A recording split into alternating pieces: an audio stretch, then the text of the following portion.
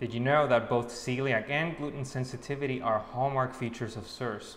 In fact, gluten sensitivity is so prevalent in CIRS that it has its own step, which is the fourth step in the CIRS treatment protocol.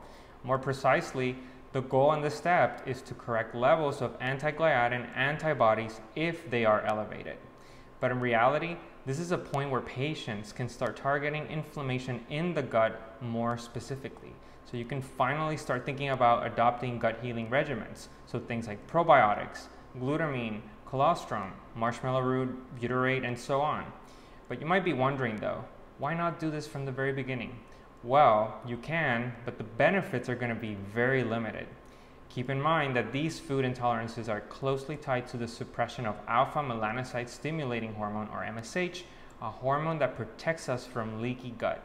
For this reason alone, proper gut healing will be more difficult, if not impossible, until you go through the first 3 steps of the protocol. So those are removing yourself from exposure, using appropriate binders to pass the visual contrast test, and start attacking marcons in your sinuses. Completing those steps means that you've significantly reduced neuroinflammation to allow MSH to start going back up and restore gut functioning.